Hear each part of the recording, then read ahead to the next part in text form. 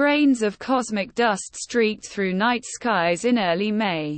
Swept up as planet Earth plowed through the debris streams left behind by periodic Comet Halley. The annual meteor shower is known as the Eta Aquarids. This year, the Eta Aquarids peak was visually hampered by May's bright full moon, though. But early morning hours surrounding last May's shower of Halley dust were free of moonlight interference. In exposures recorded between April 28 and May 8 in 2022, this composited image shows nearly 90 Eta Aquarid meteors streaking from the showers radiant in Aquarius over San Pedro de Atacama, Chile.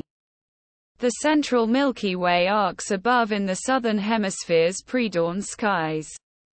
The faint band of light rising from the horizon is zodiacal light, caused by dust scattering sunlight near our solar system's ecliptic plane. Along the ecliptic and entrained in the zodiacal glow are the bright planets Venus, Jupiter, Mars, and Saturn. Of course, Mars itself has recently been found to be a likely source of the dust along the ecliptic responsible for creating zodiacal light.